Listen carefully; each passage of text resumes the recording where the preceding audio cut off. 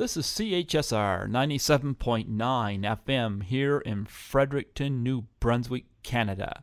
This is Python's Paradise, your film and music show. And this is your host, Greg Gilbert, aka the Python Hyena. And folks, I've done a lot of interviews from the Friday the 13th franchise, but I have my first from Friday the 13th Part 3, the 3D version, on the phone with me today. We all remember him as Chuck, or some people call the Tommy Chong look-alike, but he doesn't look like that anymore. Folks, I have the wonderfully talented comedian David Katims on the phone. How do you do, David? Well, I'm doing fine. Welcome, Greg. Great to be here. How's the weather like in Seattle? Oh, we have our routine gloomy June. So we expect an overcast followed by 80% of overcast. Well, we get showers here right now, so... So I'm ahead of the game, is what you're saying. Yeah, you're ahead of the game. You must get this a lot, but of course, you get the joke. Friday the 13th Part 3 is Chuck, you're the stoner, and you have this kind of a Tommy Chong kind of resemblance. But do you ever get, you must get people that at conventions that really aren't sure if it's really you, huh? Oh, yeah, no, that's, these days, yeah, sure, I don't look anything like that, but I'm a character actor, so I never often look like whatever role I'm playing. It was intentional to go after a Tommy Chong look. We were going to try to rip off that idea with a male-female Cheech and Chong, but they didn't commit to that when it finally came to casting, so the female part, so they abandoned that. But I actually, as you mentioned, I do occasionally, not as much as I used to, but I do occasionally do stand-up comedy, and I have done stand-up with Tommy Chong. And I told him, I said, Tommy, before I was a comic, I was an actor, and I ripped off your character. He said, all right, dude, totally. So it's not a mistake. Do you have a favorite Cheech and Chong movie? I think probably the original, Up in Smoke. I would guess, yeah. Same here. I think that's the best one that they've done. I wish they would get back together and do at least one more movie together, especially with the modern times. Well, you know what? They are together. They just came through Seattle as a music comedy duo like they used to do. So I don't know if they have any movie plans, but I suspect that time has come and gone for them. But they have definitely not abandoned their act. So. Did you go see them? No, I did not. You could try to do the Tommy Chong thing and be a stand-in. We just confused Cheech Marin. Yeah. Well, I will say, when I did comedy with Tommy Chong, I've never been offered more pot in my life. But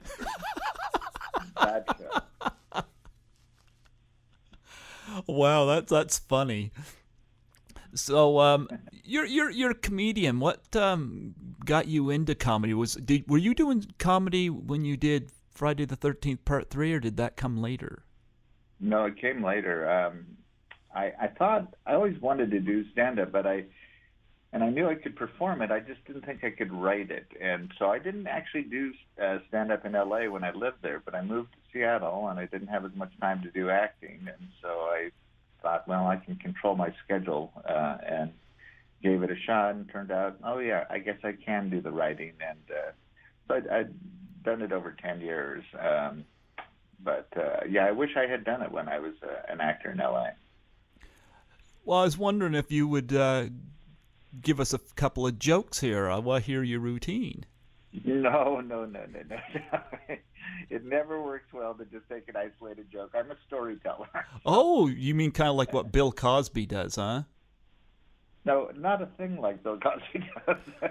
Well, no, like Bill Cosby will start when I know what you mean. It's just you're talking about his court deal.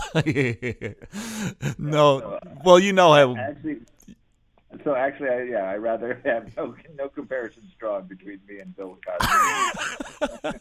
Well, you know what I was getting at, how he tells a very long, strung-out story before he gets to the punchline. That's what I was, No, yeah. no, I know. I totally get what you were saying. I'm just not, my style of comedy is not just one-liners, I guess that's what I would say. So it doesn't tend to work well, and I'm not going to do my whole routine on a podcast. It just wouldn't work as well. So sorry, I'll try to be witty, though. Okay. Just curious, do you have any favorite comedians, past or present? Oh, I mean, so many, it's crazy. But just current comics, Louis C.K., Sarah Silverman, Eliza Schlesinger, Jim Gaffigan, just to name a few. I love Sarah Silverman. I think she's so sassy, and she's really, really easy on the eyes, too. Her recent hour is just, I think, great. So she's still got it. What about classic comedians? Any favorites? Classic comedians like Steve Martin? Yeah, people like that are either still alive or have passed on, Well, when I was a kid, Red Skelton, really wonderful. but I think that, and I guess, when I lived in L.A., I saw all the famous comedians before they were famous. So, God, Robin Williams, and actually, we'll stop there. Robin Williams, brilliant beyond years. Fantastic. I was a big fan of Robin Williams. Felt so sad about his passing. Well, that's part of life is death. So, I think life was a little bit tough on Robin. You wouldn't think so because of all that was afforded to him, but he obviously had some demons. Yeah. Now, Friday the 13th Part 3, when you got that, was it just a standard audition for you? Like, how did you come about getting the part? Well, I had a friend who had auditioned for the producers before me, and he at the time had a reoccurring character role on the sitcom Happy Days. Okay. And he'd done several shows, and they didn't know if they were going to make this a union film or a non-union film. And when a push came to shove, because he had worked enough in the union, he thought he better not do it. He'd get in trouble with Screen Actors Guild. I had not worked as much. I was a union member, but I hadn't worked as much, and I was willing to risk it. And he said, "Well, he asked the producers, "Do you want to see some friends of mine?" And they said, "Sure." And at the time, we didn't even know we were auditioning for Friday the 13th, by the way. It was called a different name. Okay.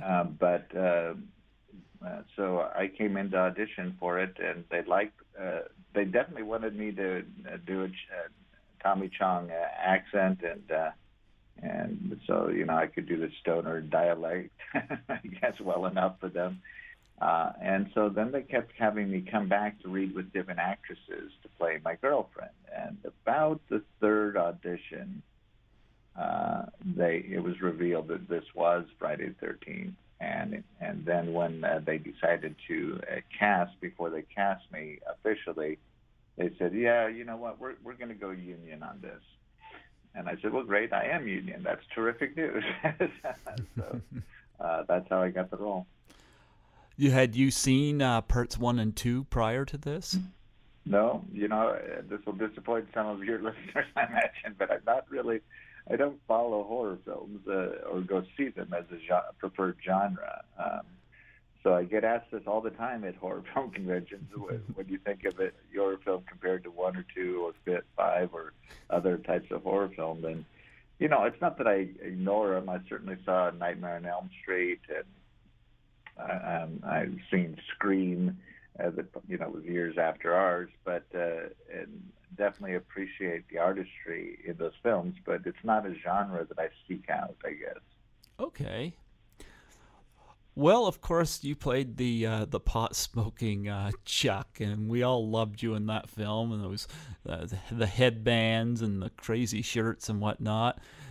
And of course, you're of course one of the co-eds that go on this trip to Higgins Haven. Now, I think that looks like a beautiful location there, Higgins Haven. Tell me about the location. Well, it was on a ranch in Saugus, California, which is north of Los Angeles, within driving distance of Los Angeles, and much of it was built just so that they could shoot these films there. So the barn you see in our film really is an artificial barn. The cabin was built to have wide doorways to accommodate camera dolly shots, and but the general locale is much like a lot of California. The ranch is, it's a beautiful rustic ranch, hot in the summer, cold in the winter, and not by your standards cold, by the way, but cold. Yeah, we get snowstorms, not fun. Yeah. But I heard that the house burned down. It did. In fact, a documentary will be coming out later this year, I think, that is both a tribute to Richard Brooker, who played Jason in our film, and also a pretty good detailed history of what happened to that cabin and how it came about being burned down. So, when's this coming out? Go on Facebook and just type in Friday the 13th Part 3 documentary, and you'll probably be able. I forget the name of what they call it. Okay. But, yeah. We don't really know exactly when it's coming out, but I suspect it's this year. Okay. Of course, that's the inside, though, was really cool, too. Like, everybody remembers stuff that wasn't in the other movies, like the spiral staircase and the hammock and stuff like that you don't find in the other movies. Just little tiny details like that were really nice. Yeah, I mean, the set designer was really great, and that really was all built for the film. It wasn't like they found a cabin that just was perfect. They built it. Yeah.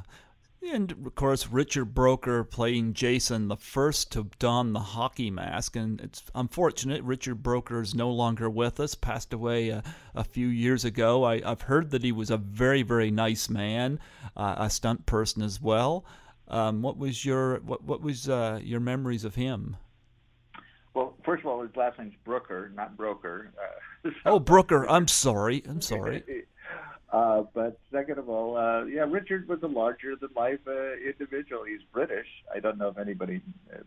I'm sure some people know that, but some don't. And he, besides the film, I had occasion to see him on different horror film conventions, and he was a man who liked to drink, and that was probably one of the problems with his early demise. I don't really know how he died. It could have been something much more serious, unrelated to drinking, but I really don't know. But he also was a pretty bright guy. He got an Emmy for his invention of a camera. And I don't know much about the invention, but it was something that advanced filmmaking for everyone, and so he was awarded an Emmy for that. But if you can think of Peter O'Toole as a young man drinking his head off through his career, this is kind of how Richard was. So he's a loud guy, but absolutely warm-hearted. Yeah, and of course, your demise in the film, the fuse box. Talk about filming that. Well, wait, what do you mean my demise? What makes you think I died in that film? Well, you were lighting up the room. Yeah, it was a little shocking, but I suspect there's room for a resurrection of Chuck somewhere down the franchise list there. But maybe that's just my fantasy. So listen, yeah, my death scene. That they spent most part of a day on that scene. Again, that was didn't seem so big a deal in terms of stunt work, but they did have a stunt coordinator working with me, because when you get thrown or punched in a film, it is the person receiving the punch, or being thrown, in this case, into an electrical outlet, that has to sell it, because in fact they protect their actors and they don't actually punch them or throw them around the room. So we work on that slowly at first and bringing it faster and faster up to speed. But there was a funny story about it, because what happened is that they taped that fuse box that I get thrown into and land with my hand, and then sparks fly, and that's pretty much, I think, all you see in the film. But anyway, he said, listen, when you go to turn and you hit the fuse box, just look away from where the fuses are going to be coming, the sparks are going to be coming, but you'll be fine. And so then they said, okay, let's roll the camera, let's go. Everybody, 20 feet away from this. And I said, wait a second, hold a second. Everyone's got to be 20 feet away, but I'll be safe right by here. And but in fact, they were accurate. I did not get hurt during that. So, but it was ironic, I thought, a little bit. Like, don't worry, David. We got Tommy Chong on standby to take your place. But yeah. No, it was a great moment. Of course, you had that scene beforehand where with the popcorn, where you're catching the popcorn in your mouth. Great shot of it coming right up into the camera for the 3D effect. Well, and that's clearly what it was for. Yeah, they had designed that pretty well, I thought, and that worked out pretty nicely. Was that improvised, or was that in the script, you catching the popcorn in your mouth? Oh, no. I mean, they had us playing around with it and got the best shots they could out of it, so we tried all kinds of things, and that was one of the things they kept. Okay. Well, there was an interesting cast of people in this film. Of course, Rachel Howard, of course, played your girlfriend, Chili. Now, we don't hear much of her today. I think it was Peter Imbracki, who I interviewed from the Crystal Lake Memories book, said that she was not thrilled of being part of the film. Is there anything about that you can confirm? Well, no, I would say that I don't know that he knows that she wasn't thrilled. I know Peter, and what was the case was that she just went on to a professional career where she thought being part, of a horror franchise really didn't fit into what she went on to do. She went on to do therapy, and so I don't think she necessarily wanted her patients to, think of her in that way. So she just chose not to participate in the conventions or anything, but I don't think she had regrets. I had never heard that. Okay. I mean, more than any of us do, that we're ashamed to be in it. But actually, I've heard that from more than one source. That well, you may know better than but I have not stayed in touch with her since the film, so I don't really know. But but that may well be why, is that she didn't see it helping her image in her professional career. Okay. What was she like to work with? That was Rachel's first acting experience. Mm-hmm. So she was a bit of a kook and not necessarily comfortable in what she was doing. I think she was very, but was she friendly? Absolutely. Everybody on the set was pretty friendly with each other. So. Well, she was the brave one. You were the coward. She was the brave one that wanted to go into the barn. You remember she had She had that little thing around her neck. Yeah, but see, with good reason. See, you say I was a coward, but in fact, I did die in the film, so I had reason to be a coward. Well, I like that shot where she puts her arm around you, goes, "I'll protect you." What you may know or may not know, right after that, right as we're entering the barn, you'll see me flicking my hand because she had just passed the joint back to me that we were smoking, walking towards the barn. Okay. And in fact, what she had done is burn my fingers. So because it was a very short cigarette at that point, and so I was just actually flicking my hand to get rid of the burn pain for a second there. But that was not in the script, but we didn't take it out either because it didn't really hurt anything. Tell me about what was it like the 3D process? It must have been very, very, very long hours doing just that. Well, that was one of the great things about it for me is because it did take some time to do scenes, and sometimes like Jeffrey Rogers and Larry Zerner's juggling scenes took up much of the day, and sometimes we'd go back to them the next day and the next day. And so if they had to get that, like if I was called to the set, but they didn't get to my scenes, okay, then we'll get to my scenes later. That's kind of how it worked. So I think I worked probably for a week and a half longer than I was planned to, just because of the 3D process taking longer in certain instances. Do you like working with Steve Miner, the director? Of course, he did part 2 prior to this. Yeah, Steve was pleasant enough. I think he was inexperienced during our film, but he went on to become a pretty good director. He did, I can't think of the name of the show, The Wonder Years. He went on to direct many of them, and they were really wonderful and poignant. So he learned something in when we worked together. My character was to a degree supposed to be comedic relief.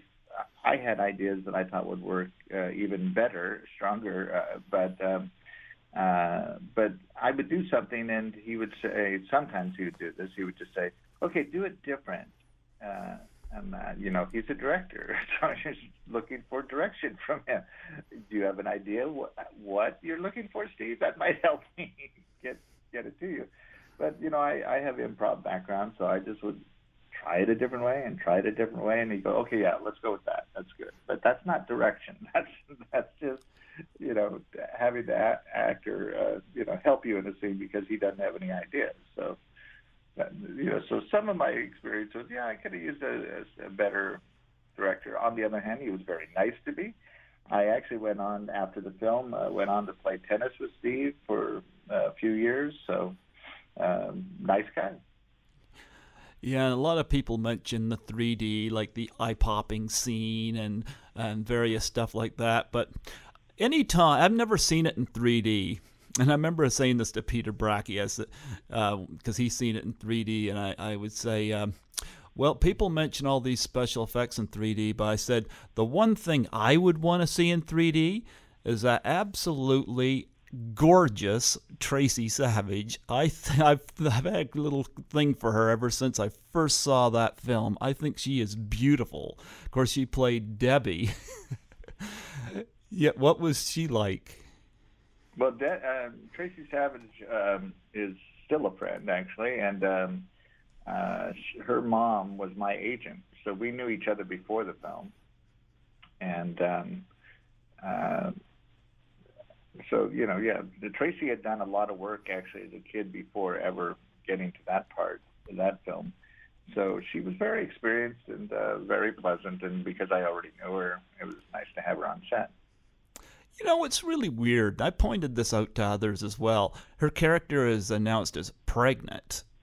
And, of course, she meets that demise in the in the hammock. And of course, I almost wonder if the writers had forgotten that she was pregnant, because you look at anything that lists the body count, it's kind of like, no, we won't list that. That's like, you still killed the fetus, we chase and kill her, but they never list that extra one. That's like they forgot. Well, I am convinced that there were many inaccuracies with the writing on this. It was not the best writing, in my opinion. So, that was something that we all thought was really bizarre. She definitely went on to do other things that pregnant women shouldn't be doing, and so it didn't make sense. It didn't advance the film in any way whatsoever. No. And it's clearly they could have taken that line out, and nobody would have been noticed. So that was weird. I would have made Tracy the heroine. She just had this confidence about her. I would have made her the heroine, I think. And I think she's like a favorite to a lot of people in that film, including myself. Yeah, but let's not denigrate Dana Kimmel. She was pretty good, too. So, oh, I'm not going to do that, no. But actually, it's interesting because back in May, I interviewed Mike Guttridge, who, of course, directed Tracy in the Bone Garden. And that, of course, had Paul Kratka in it. It had Ron Milkey from the original Friday the 13th. And I remember Mike was asking me how I come to reach him. And I said, that's a funny story. I said, because I was originally trying to track down Tracy Savage for my show, for an interview. And I came across the Bone Garden. And when I saw her name and Paul Kratka and Ron Milkey, I thought it was a joke. I was like, is somebody just making up fan fiction here and just throwing their names in here? And I've come to discover the Bone Garden was a real film. And Mike Guttridge was a wonderful interview, and we talked about that movie, and he was very nice because he sent me a copy of actually I ordered it because wanted him to get his money for it, but I ordered a copy of his film The Bone Garden from him. And being a nice guy he is, he sent me a signed photo of Tracy Savage, which I was quite happy to get. Well, she's a newscaster in LA, so she does do a little bit of acting, but she's been employed as a newscaster for many years, over 25 years, I'm guessing. Did you see The Bone Garden? No, I didn't. I was aware of it. I thought she did a great job. It was nice to see Tracy, and Paul Kratka's still in great shape for his age. He's got abs. But, it was a nice film, and I actually heard from Mike Guttridge last night. He's always putting stuff on his Facebook about movies and whatnot, and I'm making comments. But, it was nice to see Tracy in it, and she still looks good today, so... And, of course, Jeffrey Rogers playing her boyfriend, Andy, in the film. That whole handstand thing was pretty impressive to see. Yeah, I mean, he could do it. He was quite the acrobat. Yeah, and of course that led to, again, another one of those little things in part 3 you don't see in any of the other films, but it's a little something in there that kind of makes it stand out. And of course he meets that classic demise with the machete as well. What were your memories of Jeffrey? I mean, we all, on the set, we all hung with each other, so... Jeffrey was I hate to keep using the word nice guy, but he was. He was very, upbeat all the time. So that's my memory of him. I really didn't stay in touch with Jeffrey after the film, so I don't really even know what he's up to or anything. But and of course, Dana Kimmel playing the heroine of the film, and I see some videos here and there of her at the conventions and whatnot, and of course she's a survivor of the film, but probably spending time in padded walls after part 3. Her character Chris, but Dana Kimmel, she did play a terrific heroine in the film. And what's your memories working with her? Well, Dana's a sweetheart. I think she would say her biggest role was she's very proud to be a mother, and I think even now a grandmother. I could be wrong, but but one of the things that I remember is, and I've told this to many people who've interviewed me, but the thing is that Dana, I believe, was Mormon, and Mormons don't really believe in gambling. But this crew and cast on this set gambled every day, every lunch hour, and she definitely participated because she loved it. So I thought that was ironic. That made her, to me, more likable, that she was willing to be real. So, Yeah. but she's a sweetheart. I mean, she really is, and Tracy too. I mean, and really all the women on the show were pretty nice.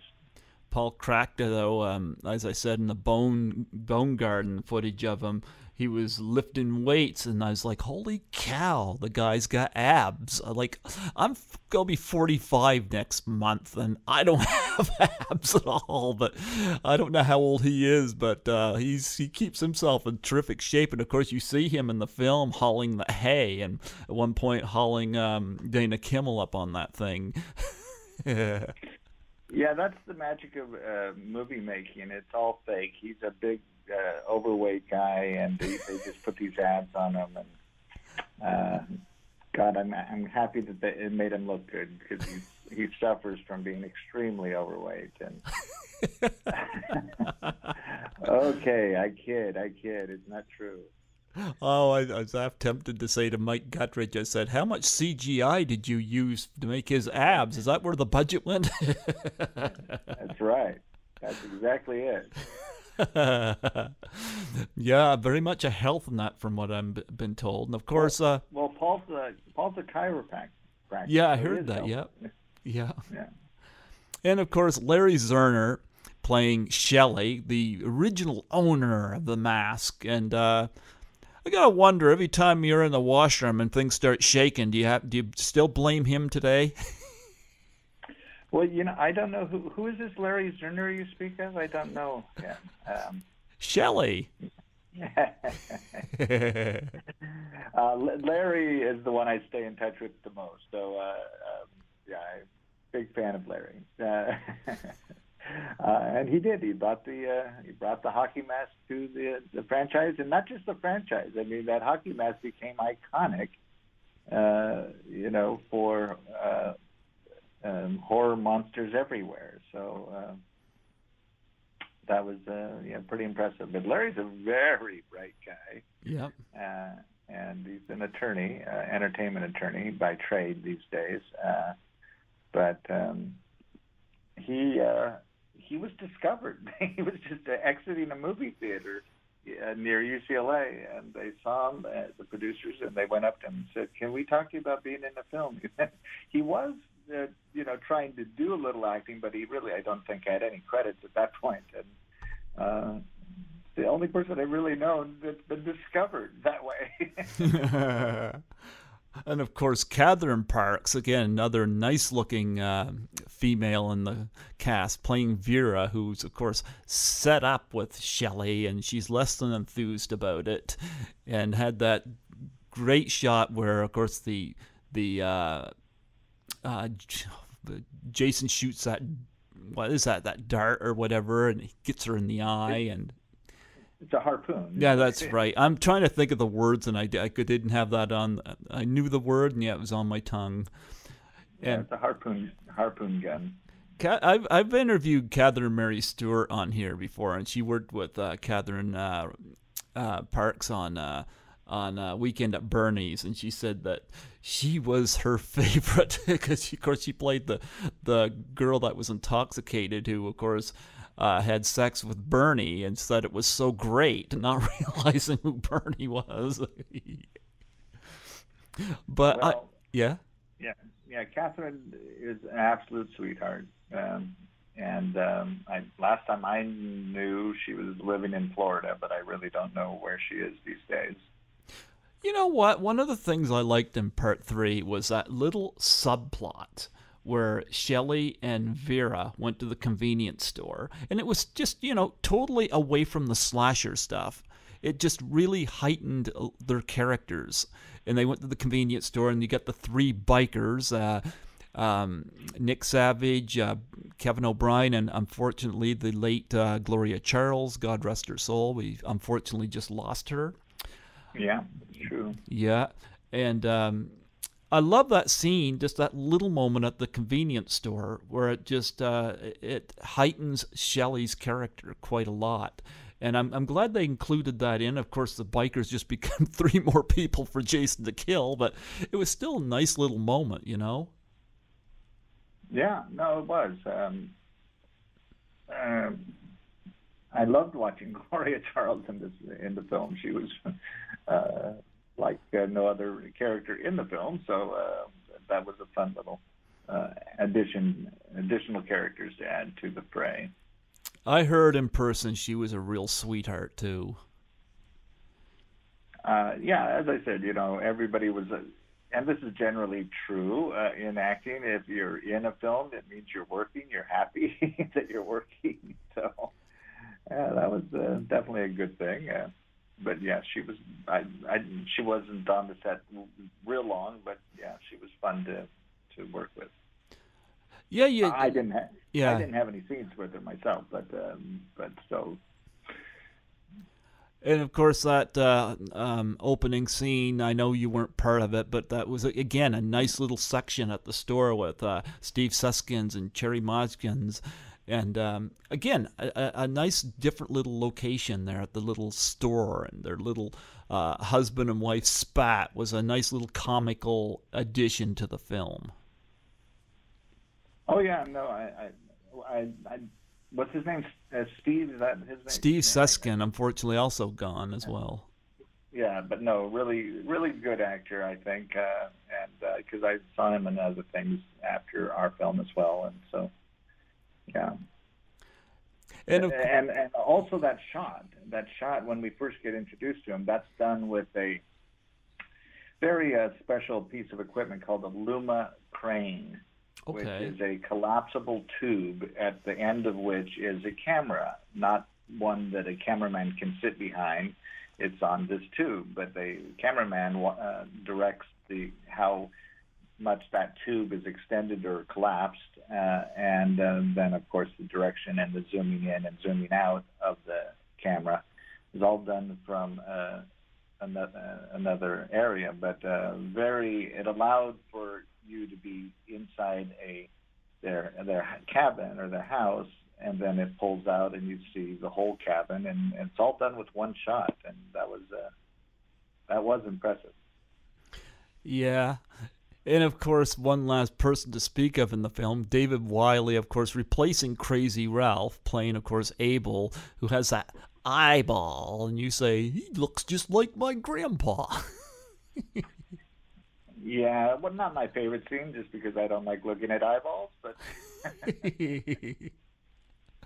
Yeah, and he points that thing right at the camera. You guys were warned. You didn't listen. Well, I would have, but the script didn't allow me to listen. What was the hardest thing about shooting this movie? Shooting a film can be boring at times. So it's the constant waiting around. You line up a shot, you're in good shape, you think you're ready to roll, and then the sound guy is not hearing, or a plane flies overhead. So then you got, okay, hold on. And then you got to set it all up again. So there's a lot of waiting around in filmmaking. Did you attend the premiere whenever it was released? We did a couple different things. We did a screening for the cast and crew. I don't know if the other actors this happened, but I was flown up to Seattle before I ever lived here, and I did a screening at a theater in Spokane and signed autographs after that, but also did a radio show in Seattle. Okay. So that was all fun and new to me. I had never been asked to do promotions or anything, so that was great fun. And so, in terms of LA, I have gone to a screening years later of the what am I want to say?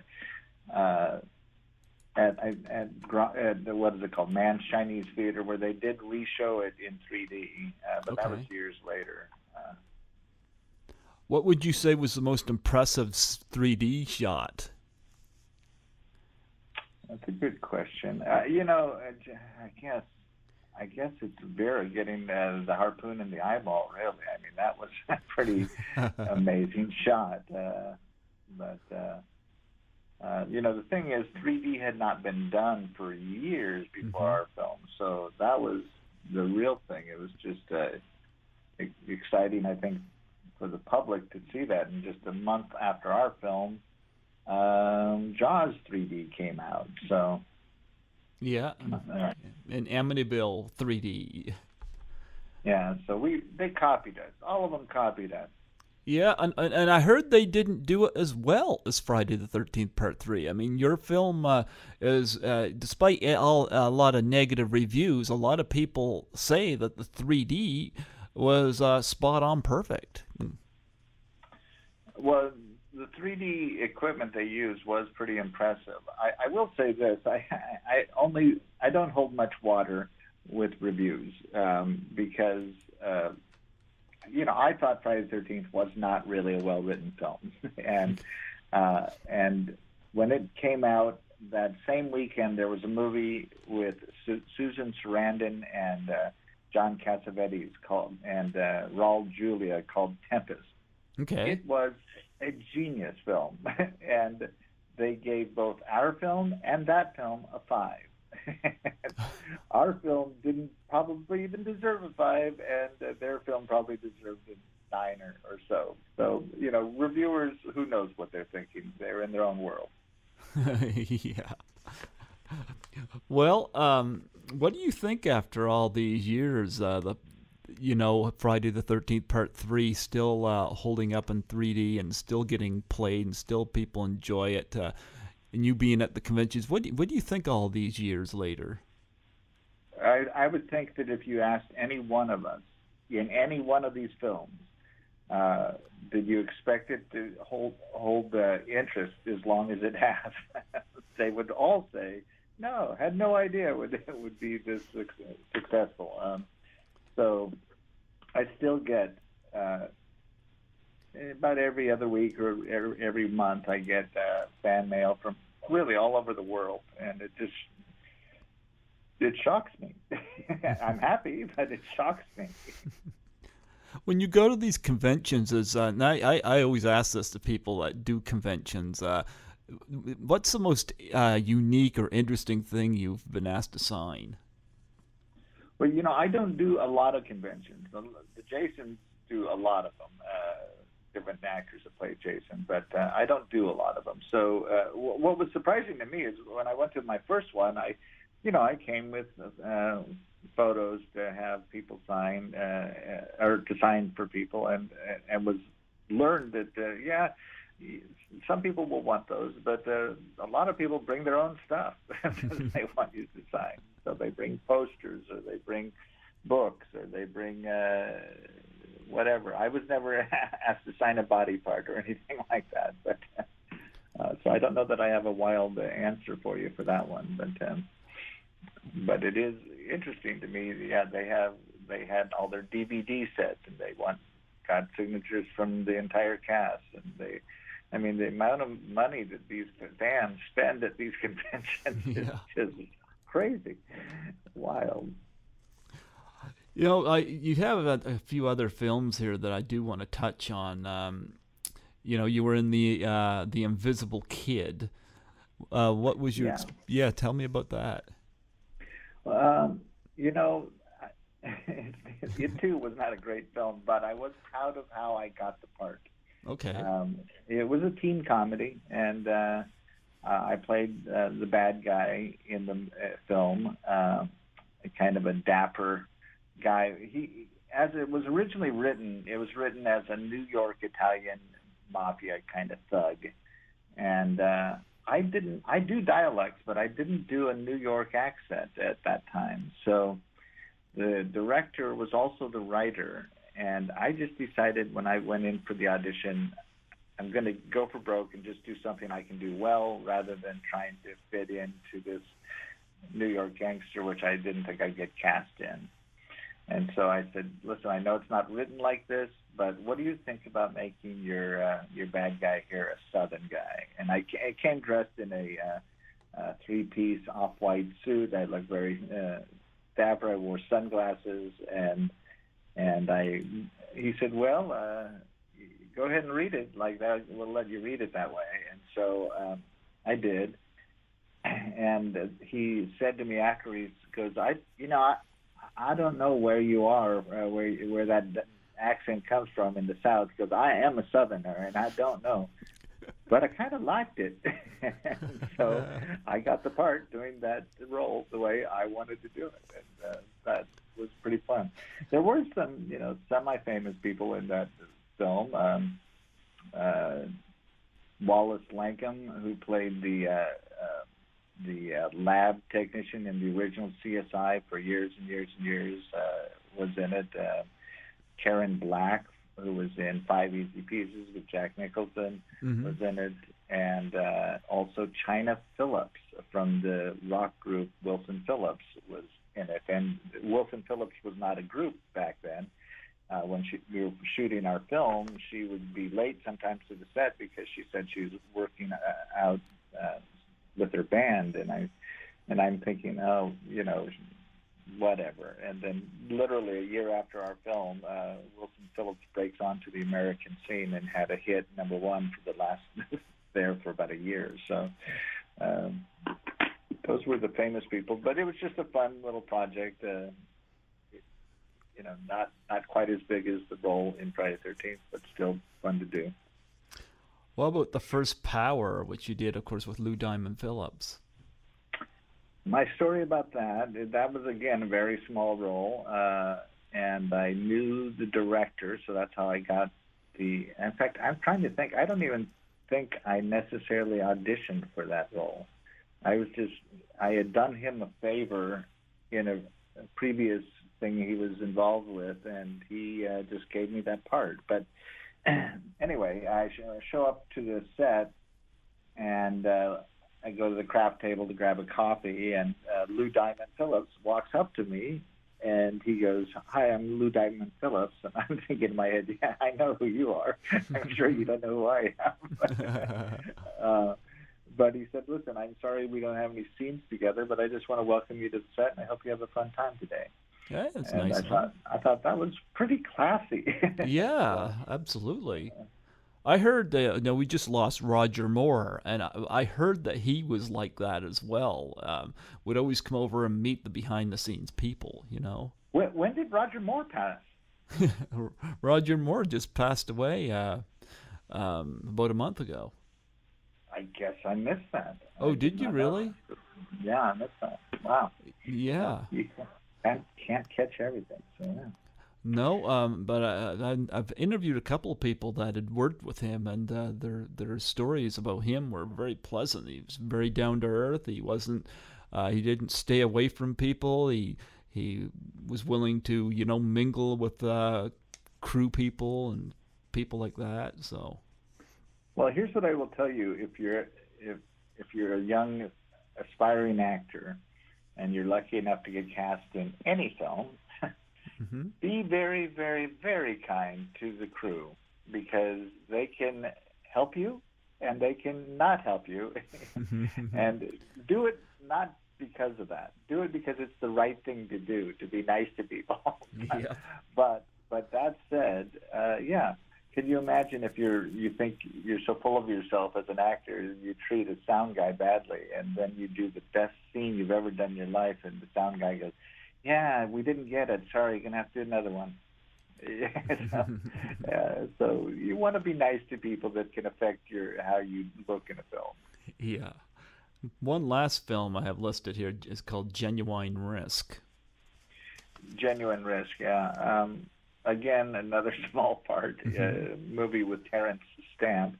Yeah. And written by or directed by, I'm going to blow this. I forget.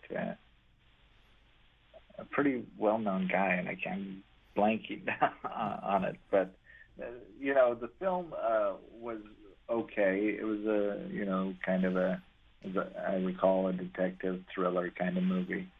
I had such a small part. It was just fun to do to be on it. But yeah, I don't really have any strong memories one way or the other about that film. Well, do you got like a web page or anything like that where people can check up what you're doing and places where they can get autographs and whatnot? Really, I don't. I know because I'm still working. I'm a working man, so I have to really attend to that. But that's why I don't really do a ton of conventions and so forth. And I really have never created. I didn't do this when I was doing comedy a lot too. And of course, people ask the same thing. Well, when can we know when you're going to be doing a gig? And you'll just have to get lucky, I guess. So I don't know. I'm up for doing more conventions, but I just don't get asked a lot. And anytime I do, it's usually because I hear about a convention that Larry's going to, and that there might be an opportunity for me to join in or something like that. But I wish I could say to your sports fans, check in at this page, but I really don't have one. So, any place where people like how do they go about like getting an autograph or anything like that? Man, they just got to get lucky. No, listen, I'm on Facebook. If they want to reach out to me that way, they can. Okay. Well, is there anything else? I know you just came off a surgery. I hope you recover. I hope you're feeling better. I've only had one surgery in my life, and that was for a rupture. And I wouldn't have known about it, except my father had the same operation. When he told me about it, it was like, I got that kind of same condition. And, of course, I went to the doctor and found out like father, like son. Well, yeah, I don't know what caused this back injury. I played sports all my life. I've played tennis since I was 10, and so I've had a few surgeries. Yeah. This was perhaps the toughest one, but I'll make it past here. I just still got more physical therapy to do, but I'll be back playing sports before too long. So. I understand Scotty McCoy reached out to you, and I gotta say he's a good guy. He wrote, of course, the Ultimate Friday the 13th trivia book. Well, is that what it's called, the Ultimate Trivia book? I actually have it. Okay, the reason I ask is this is something that a lot of people ascribe to their efforts, is the ultimate this, the ultimate that. So, I don't know if there can be 50 ultimate books on something, but I guess there can be.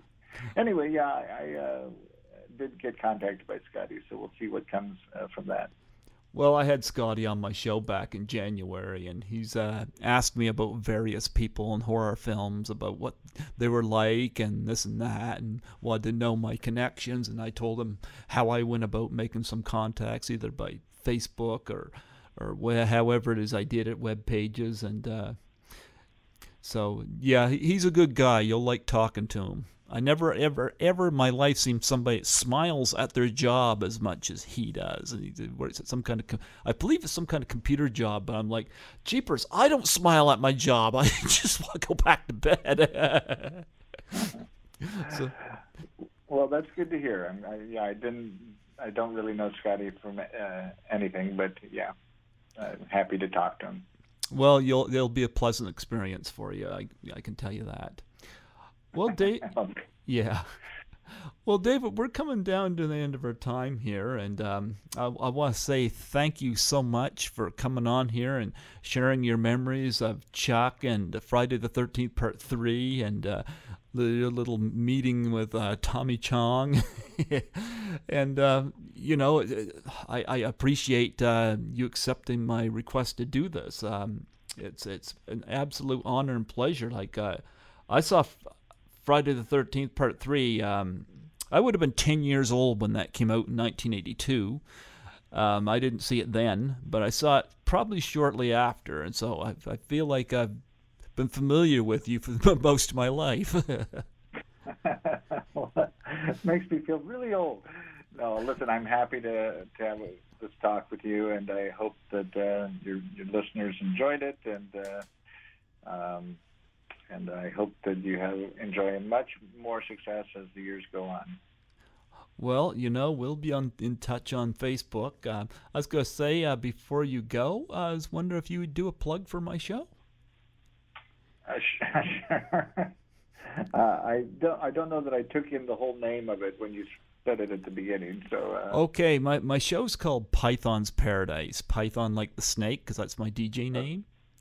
Okay. Yeah, and my name, of course, is Greg Gilbert. So just say who you are, that you're Chuck from Friday the 13th Part 3, and say you're listening to Python's Paradise with Greg Gilbert. And if you can remember it, say out of New Brunswick, Canada. Well, hold on. I got to write this down. I won't remember it.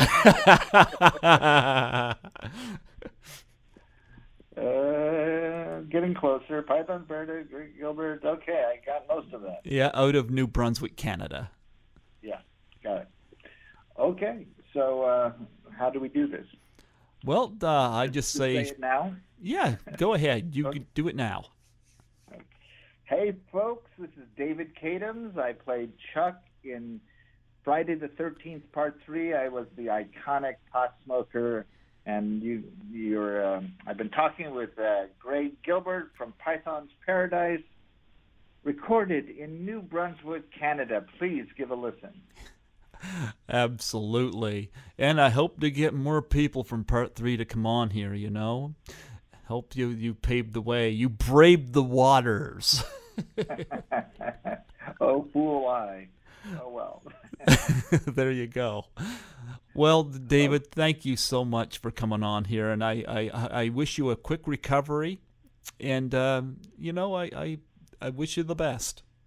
Okay, well, thank you so much, Greg. You too. Take care. You too. Bye-bye. Bye.